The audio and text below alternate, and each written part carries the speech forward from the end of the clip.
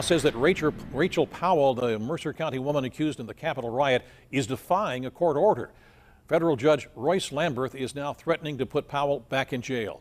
She is currently out on pretrial release with conditions that include wearing a mask outside of her home. But Powell was recently seen wearing a see-through mask made of mesh material. The judge wrote that Powell's actions mock and flout the court order. Powell has now been ordered to respond within 10 days or risk being held in contempt.